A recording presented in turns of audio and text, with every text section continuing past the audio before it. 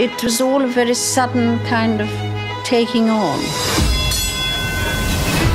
It's a question of maturing into something that one's got used to doing. And accepting the fact that here you are and it's your fate.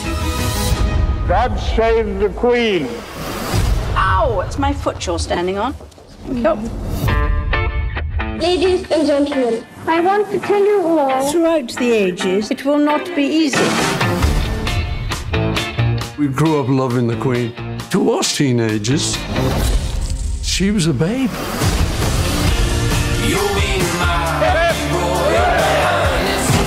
Get off! Look, it's on the wrong leg.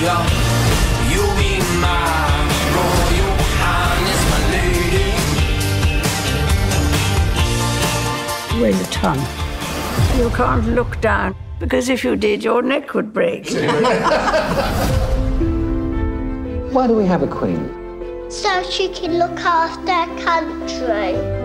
About the Queen's speeches, I feel that her own natural self is not allowed to come through. I think everybody really will concede. On this, of all days, I should begin my speech with the words, my husband and I. He just stepped backwards and fired. It brought it home to us how terribly vulnerable she is. We all share a lively concern for individual freedom.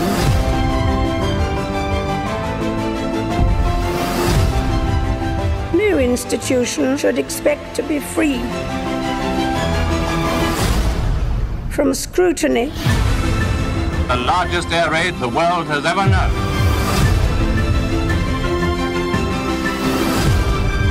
Did she feel like your mother or grandmother? Yes.